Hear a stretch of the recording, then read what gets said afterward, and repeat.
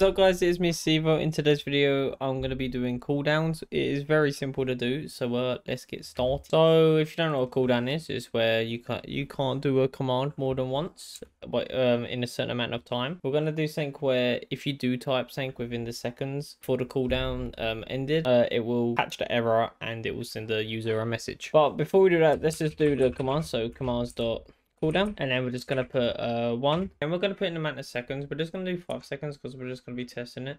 And then you're just gonna write in commands bucket and then dot user as this gets user. So commands dot bucket type. I don't really know what bucket type kind of does. I think it's like a group or something like that. And then we're just gonna do user. And then that's all you have to do for the command. So the command you want to cool down in, you just put this. Now let's catch an error if someone does type between the cooldown. So we're just going to do an event. So bot.event async def on underscore command underscore error. And then this is, we're just going to put two things inside here. We're going to put in ctx and we're going to put in error. And now we're going to do if there is instance. So if there is an instance, error. And then we're gonna grab the cooldown, so dot command on cooldown, there it is. And then with that we're just gonna await.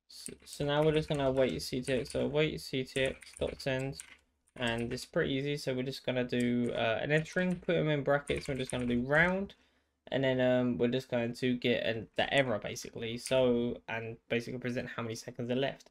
And it's pretty simple to do this. We just do this by doing the error. So we grab the error dot retry after, and then we're just going to do 2, and then we're just going to do seconds. That's literally all there is to it. Now if we run the bot, if we type in ping and then we paste it straight away after, it's going to say you got to wait that long. And we can keep doing it and then doing it.